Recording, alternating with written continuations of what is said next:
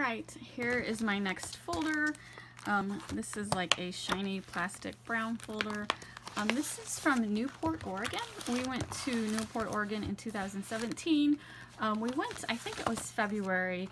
There is a town around Valentine's Day that puts, artists make glass floats and they put them on the beach, and then anyone who finds them gets to keep them. And it's a yearly tradition, and so Robert had read about it and we wanted to go check it out. And so we went there. We stayed at this Hallmark resort. It was pretty cool. So that's the room key. So we flew into Oregon. Now I can't remember. Portland. We flew into Portland and drove 3 hours to this town, Newport, Oregon. And it was interesting. We loved it. We went to Ripley's. We really loved it. I would definitely go back. We have talked about going back. But the only thing is, it was a long flight. And then after we, I think it was like a 3.5, 4 hour flight. And you're thinking that's not really that long. You're right. A 3.5 hour flight is not that long. But we go to Florida a lot and it's only a 2 hour flight.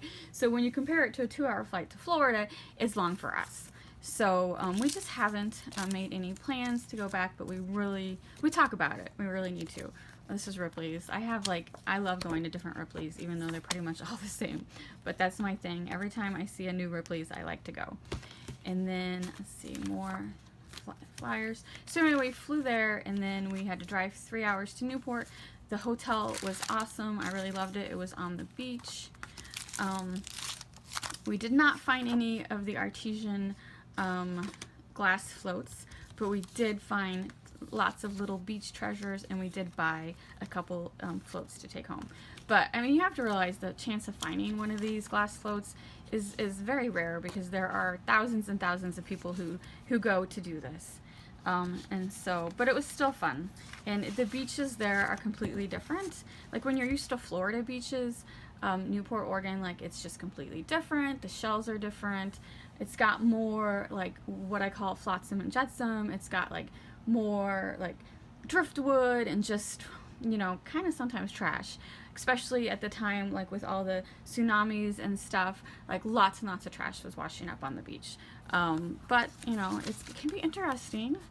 And then, sorry, that's personal. And then the map of Newport, stationery, Southwest info, and travel Newport.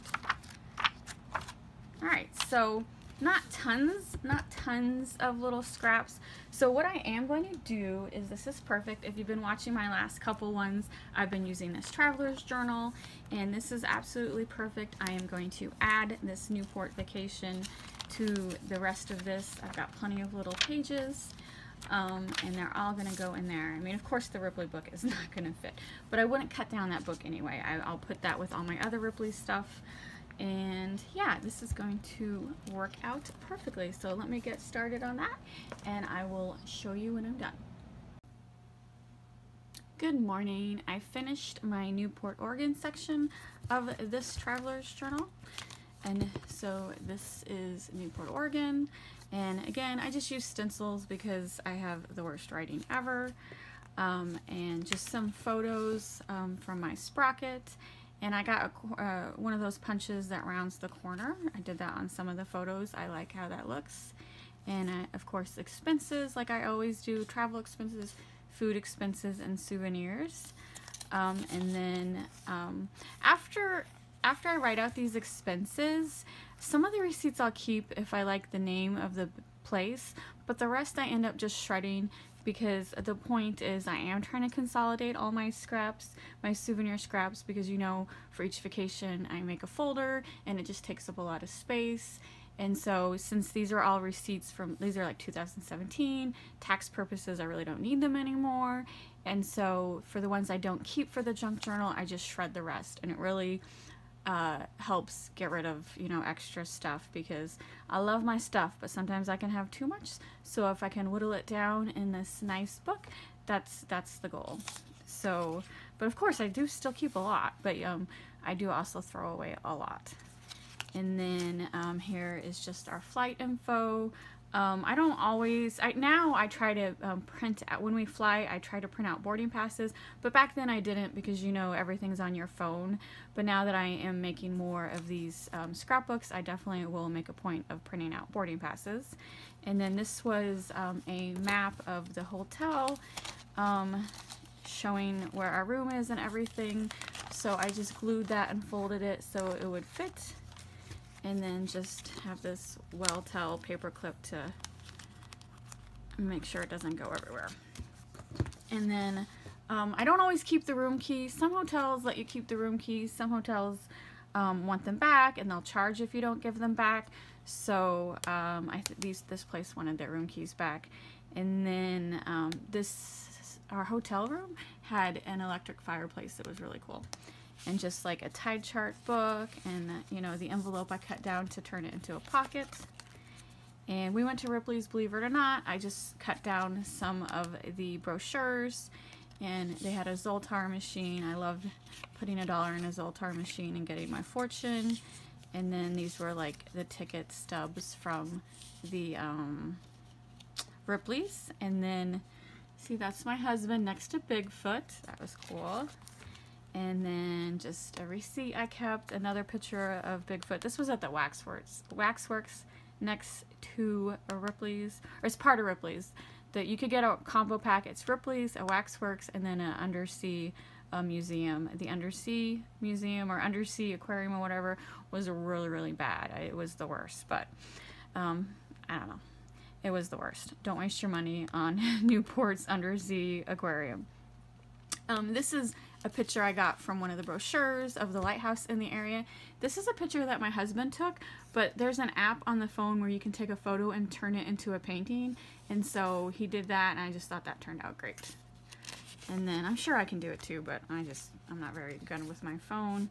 And then that's the lighthouse again. It's a park, so you got your little national park brochure. So I kept that whole, just made a little pocket. And then another brochure I liked, the shopping guide to Newport, so just made like a side tuck pocket. And then that's it. The last page is at Newport at the dock. There's a whole bunch of sills. Don't know if you can really see that. And so I took a picture and then just some scraps to make it look pretty. I have a couple pages left.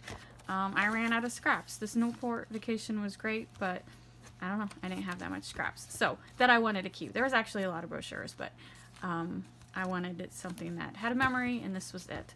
So I don't know, I'm pretty much done with this one. I'll just leave these blank. I probably will go back and journal, because as I'm flipping through I realized I didn't write any notes, and I usually like to write notes about the trip and stuff. So I'll go back and journal because this was a fun trip, and we would definitely go back to Newport. I actually talked to my husband. We might go back this year because he enjoyed it too.